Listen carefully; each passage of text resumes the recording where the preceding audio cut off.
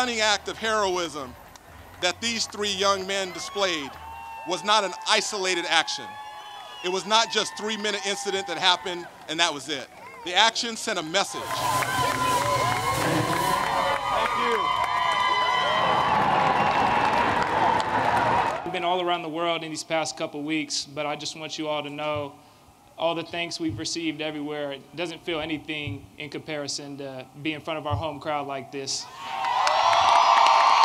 Like Anthony said, we've never gotten a reception like this. This has absolutely been unreal and fantastic, and thank you all again. We don't want to forget why we're all gathered here today in remembrance of September 11th, so let's all just remember that.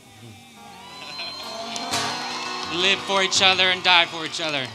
Oh, the land of the free and the home of the brave.